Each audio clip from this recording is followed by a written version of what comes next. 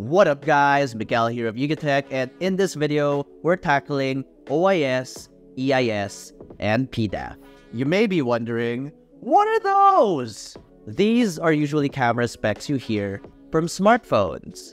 It goes something like, it features a 64 megapixel main sensor with an aperture of f1.8 and it features OIS and EIS, or something along those lines. Well, to put it simply, these three are essential technologies in helping to improve both image and video quality when it comes to smartphone cameras. In this video, we'll be quickly explaining what OIS, EIS, and PDAF are and how they work to improve your mobile photography and videography. Let's dive in.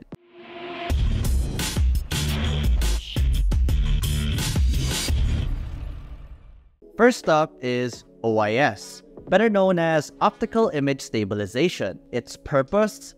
To reduce the blurriness caused by small unintended hand movements or camera shake when taking photos or shooting videos. And how it works for the most part is that it uses the gyroscopic sensors and tiny motors to physically move the lens in real time to compensate for any shaking or unnecessary movement from the camera when recording or shooting video. These tiny motors are found in the camera sensor modules themselves, and it's cool.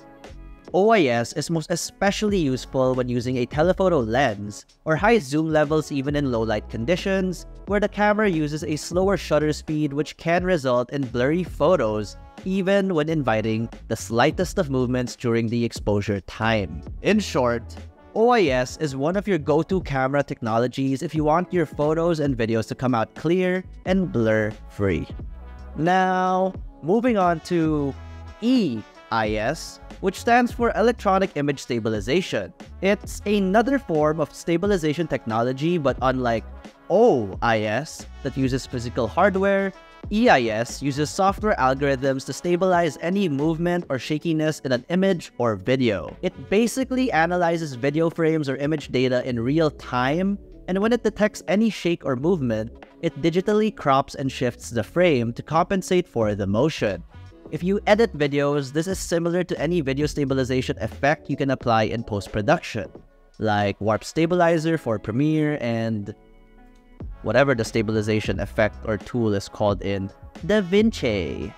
This cropped, scaled, and/or rotated frame that digitally countered the shake or movement is now the final output, which gives the appearance of a more stabilized video. EIS is especially useful when recording video, as it can help to produce smooth, stable footage even when the camera is moving. However, it may not be as effective as OIS in certain situations, like low light conditions or when using high zoom levels. It definitely works best with a bigger resolution or when you have more pixels to work with. Lastly, we have PDAF, which stands for Phase Detection Autofocus. This technology helps to enhance the speed and accuracy of autofocus in our smartphone's cameras, making it a crucial feature when capturing fast-moving subjects and getting that extra sharp focus quickly. How it works is by using specialized sensors to split incoming light into pairs of images slightly offset from each other.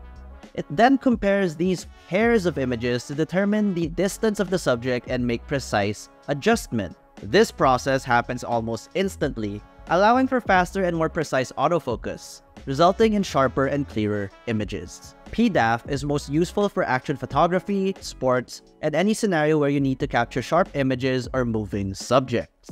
To sum it all up, OIS, EIS, and PDAF are crucial technologies that enhance your smartphone camera's capabilities. OIS and EIS improve stability, while PDAF enhances autofocus speed and accuracy. Understanding the value of these three will make you help a more informed decision when looking through smartphone camera specs and are tools used to capture stunning smartphone photography and cinematography. So hopefully, the next time you're shopping for a new smartphone or aiming to improve your mobile photography, remember what these features mean. What smartphone camera features do you want to know more about? Let us know in the comment section below. And if you enjoyed this video or found it educational or informative, be sure to smack that like button, subscribe to our YouTube channel, hit that bell icon so you get notified of our future uploads. Be sure to visit yugatech.com for the latest tech news and reviews. Once again, this has been Miguel, and this was OIS, EIS, and PDAF quickly explained, and I'll see you in the next one.